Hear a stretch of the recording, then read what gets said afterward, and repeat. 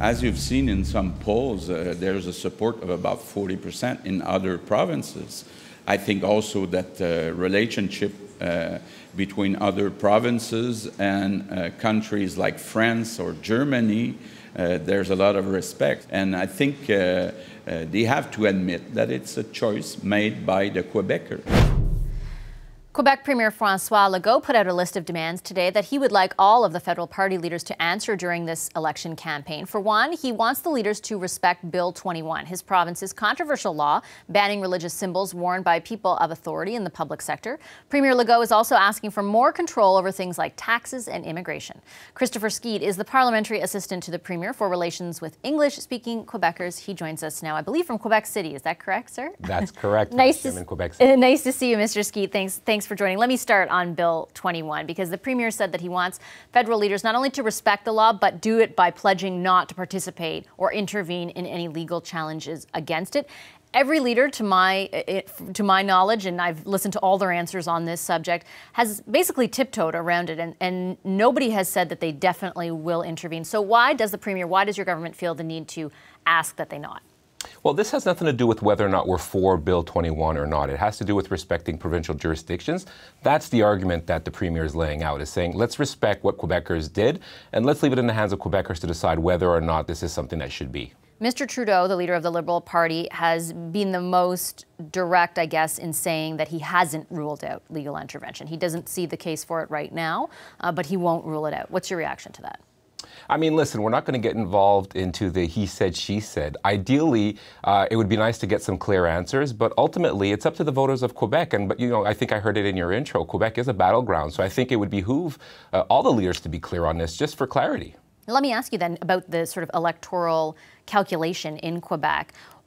Is this sort of wish list from your government an effort to seize on that, to capitalize on the significance? I mean, Quebec is always significant. I don't want to minimize that at all in every federal election, but it seems even more so in this one. Well, with the end of sovereignty, you know, Quebec is in play, and I think that's an important thing. Quebec is finally ready to re-engage with the Federation, and what does that mean, right? And historically, every premier in Quebec has always drawn up a list of things that we would like in order to, you know, enjoy our particularity within this federation. Do you think that Quebec will decide this election? I hope so. I think as a Quebec MNA, it would be great if we could hold the balance of power, regardless of what it is, regardless of the party. It'd be nice to know that our issues are taken to Ottawa, which I think has been the historical weakness of previous elections, right? So I think it's good that we're back at the table and we're ready to take our place. Do you think that your government, is there any plan to come out with a position on any of the parties? I mean, you've put out very specific demands. If there is one, let's say, that a party that comes and satisfies all those demands, would you ever endorse that party? One of the things that the Premier made clear at our recent caucus was that we're not allowed to get involved in this election. He's barred us from getting active, and I think that's smart. I think we're going to work with whatever government Quebecers send to Ottawa, and that's our pledge. We're going to be constructive with whoever it is. That's interesting. So you can't campaign. No MNA can campaign anywhere?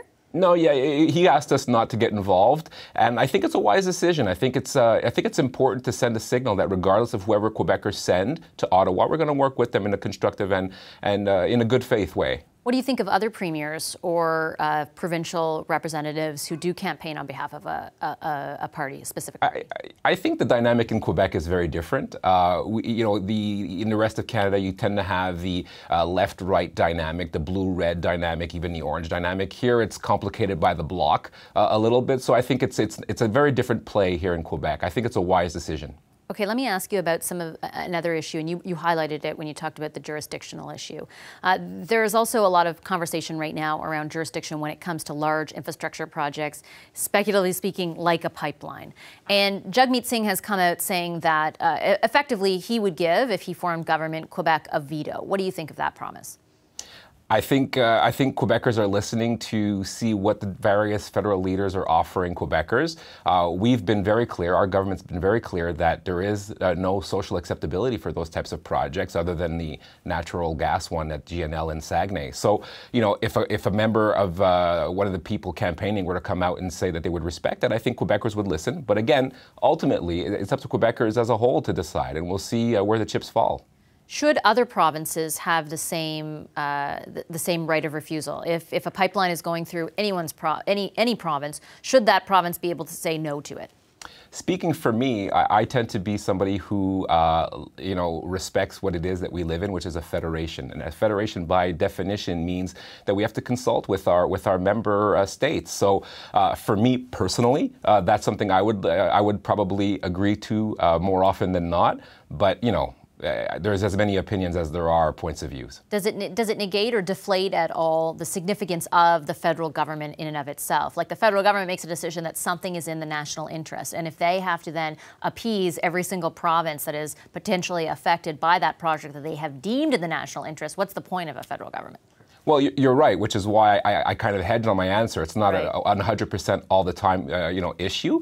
But at the same token, I tend to say that sometimes the federal government in such a large territory like Canada can sometimes be, can miss some genuine concerns that provinces could have. For instance, in Quebec, we're very sensitive to environmental issues, and that's something that our electors are telling us is very important. So, of course, we have to represent them when they say that they don't want it on their territory. Now, at the same token, you're right, there are national security concerns, and we do live in a country that has to think cohesively at times, at least. The discussion right now is very focused on pipelines. I take your point that otherwise it's a case-by-case basis. Mr. Scheer, the leader of the Conservative Party, gave an interview to Radio-Canada that I believe is airing tonight, in which the host pressed him many times on this issue, because there is, of course, that tension between the Conservatives' desire to see a pipeline, like, for example, Energy East built, and concerns over jurisdiction that you've expressed today and other days. Mr. Scheer was pressed, as I mentioned many times. He says there are provincial jurisdictions, there are federal jurisdictions. He did not say no,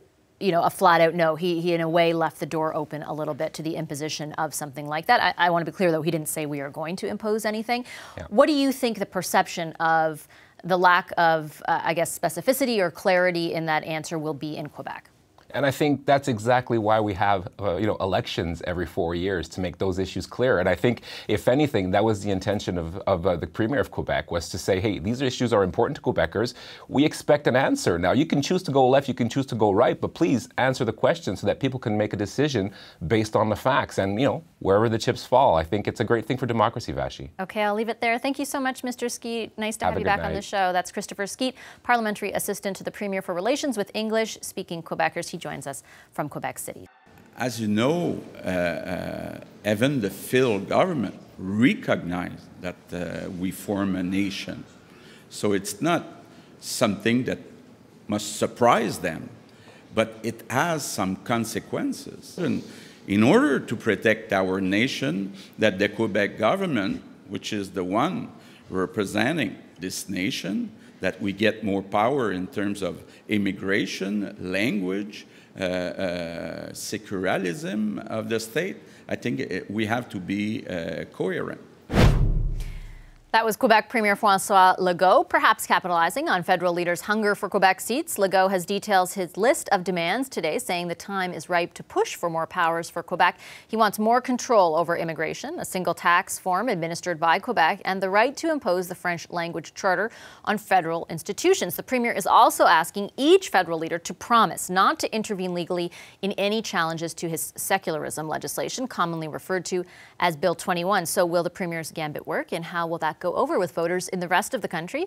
Time for the Power Panel. Former Conservative Cabinet Minister Stockwell Day joins us from Edmonton, a few hours south in Calgary. Jason Markusoff of Maclean's. Tiffany Gooch, political commentator and columnist, is with us from Toronto. And here with me in studio, political commentator and former NDP MP Françoise Boivin. Hi, everybody. So nice to see you. Françoise, I have to start with you. Because of Quebec. Because of Quebec, yes. I'm typecasting here. Given the significance of Quebec right now in the federal sort of vote map, how likely do you think it is that Premier Legault gets his wishes fulfilled? Well, I think we already know what the answer from the Liberals will be on those topics. I don't think he'll find much interest from Justin Trudeau. But I think it's more the image that it's conveying to Quebecers. And for me, the angle I took was not so much on the 4 or 5 things that he wants all leaders to commit to. It's the fact that also at the same time, he re-announced the opening in Ottawa of the Bureau du Québec in Ottawa. because he said, we are going to represent the interests of Quebecers. I don't know if it rings a bell to the viewers or the panelists here, but that's kind of the logo of the Bloc Québécois. And I think the message from the Premier last week on Bill 21 and this week on the charter for federal chartered companies or corporations or immigration, I think the message of the Premier is quite clear. We are the one who are going to deal directly with the government. So I want to deal with a leader that will commit to those points, and he's going to put all the weight of his popularity, because let's face it, I mean, I have not seen a premier in Quebec in a long time being as popular as François Legault is. Is he playing to a domestic audience, just to follow up, or is this geared towards the federal scene? I think it's a bit of both. I think he's really playing his role well. At the same time, maybe removing a bit of the carpet under the feet of the Bloc Québécois, because he doesn't. I'm sure his worst scenario is to have too many Bloc Québécois member of parliament that cannot bring some legislation or have really a serious impact. So I think he's really looking forward to see, except for the pipeline, I think probably more affinity with the Conservatives in François Legault than in any other party. So, although that pipeline is a major cleavage issue. Yes, and there's an interview with Andrew Scheer coming out on French Radio-Canada tonight that will start a debate, believe you me, because... I'll be looking for that. Yeah. Tiffany, what's your read on the message the Premier, rather, is trying to send? Yeah, I think at this point it's difficult for a premier to identify exactly what their role should be. I'd say in a federal election, should they be campaigning? Should they be putting out a list of demands for the province to appear as if they're really pushing what the issues that they know are important to the people living in their province are? I think it definitely made sense that he would take all of the issues within his mandate and lay a line in the sand and ask leaders to respond to that.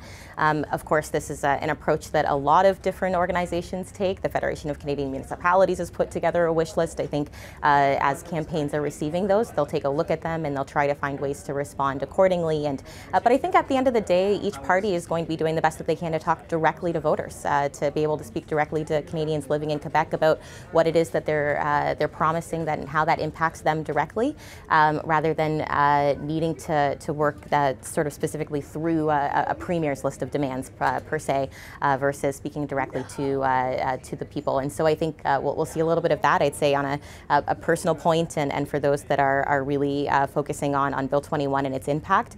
There was a lot of language he used around sort of respect across premiers and respect in the Federation, and I think that there was, I would say, a little bit of a triggering piece for me in terms of the respect that he's offering to young girls that are wearing hijabs in school and hoping to have a career in public service, and until that is resolved, it's difficult to say what kind of respect he'll garner from those outside of Quebec as they're seeing this play out. But we'll see what kind of response comes in any formal response from parties. Yeah, let me pick up on Bill 21 with you, Stock, because what he said specifically was that he wanted a commitment from all of the federal party leaders that they would not seek to legally intervene in any challenge against that bill. So far, a number of leaders like Elizabeth May and Andrew Scheer and Jagmeet Singh to a certain extent have basically said that. They haven't guaranteed it, but they have not opened the door as far wide as Justin Trudeau has, who said, you know, he's waiting to see how things played out. He doesn't see the case for it right now, but that he's not ruling it out. What's your sort of analysis of how the Bill 21 issue might play for the federal leaders? Like, you've been in obviously on the federal scene. How difficult would it be to navigate that? It's difficult. That's a great question on a great issue, Vashi. And first, I'm just going to pause and thank the Premier of Quebec for what he's accomplished right now. Because what he's done with putting out this statement, he has forced all the campaigns, believe it or not, to start talking about policy on day 7 of the election instead of who's got the stinkiest Twitter litter. That's just been insane the last few days. And I think, you know, a tip of the hat to Andrew Scheer. He's the first leader who stood up and said he's not going to be stampeded by this insanity. But Premier Legault has forced everybody to talk about policy. And on this bill that you're talking about, here's what I find interesting and a little bit worrisome. each leader on their own, and even within their own party, would never attack religious freedoms. This bill clearly attacks religious freedom and freedom of expression. But what they're afraid of as individual leaders, if they come out and say, you know, I'm not going to guarantee we're not going to challenge that legislation, they're worried that the other leaders are going to jump on them and say, there's proof you don't care about Quebec. And I would, you know, something I could recommend is the leaders, the top people in each camp, talk among themselves and say, why don't we have an agreement? None of us like this legislation. We all agree it erodes religious freedom. Why don't we just have a deal that one won't attack the other on that point? We all stick together and speak for all Canadians. A little bit less than zero, but you know, I'm an optimist. Idea, yeah. I'm an optimist, and it's very discouraging to think that these religious freedoms. I know of a situation that happened recently right here in Edmonton. This isn't even Quebec, but because of that whole thought line. In a large business here, a woman wearing a hijab and a woman who also wears a cross, and they just do it as an expression, were both told they couldn't come to work wearing that. And this is in a private sector institution because people might get offended. So we're getting this erosion of expression, in this case religious, which I think is very dangerous. And really I'd like to see the leaders unequivocally stand up and speak for that. Jason, because of the electoral significance of Quebec in this election, a ton of focus, and thanks to the Premier's comments as well, has been placed on what's being said, how things are being absorbed in that province. What's the reaction to that, or is there one in Alberta? Well, I mean, Jason Kenney and Saskatchewan Premier Scott Moe have laid out their demands for quite a while now, in unequivocal support of pipelines, getting rid of the Assessment Act Bill C-69 and such. And by and large, none of the leaders are responding to them. And I think that that's not a big surprise. It certainly drives a lot of skepticism about a lot of the parties out here. I mean, if there's ever been a time for Legault or a Quebec Premier to try to flex their political muscles, it's now. We have a situation in which two of the largest issues in the country have very, very different public views in Quebec than they do in the rest of the country. It's almost this bifurcated national opinion, where you have in Quebec there's much more support for Bill 21 and much more support for, this supporting SNC-Lavalin at any cost. And all the leaders have to straddle that line, managing both the rest of Canada and Quebec views on those things. I don't think that that's going to make any politicians say yes or kowtow to Legault any more than they already are, but certainly he has a much better chance than almost any other premier in the country at getting his wish. Hi, I'm Vashi Kapellos, host of Power in Politics. See more of our show by subscribing to the CBC News channel or click the link for another video. Thanks for watching.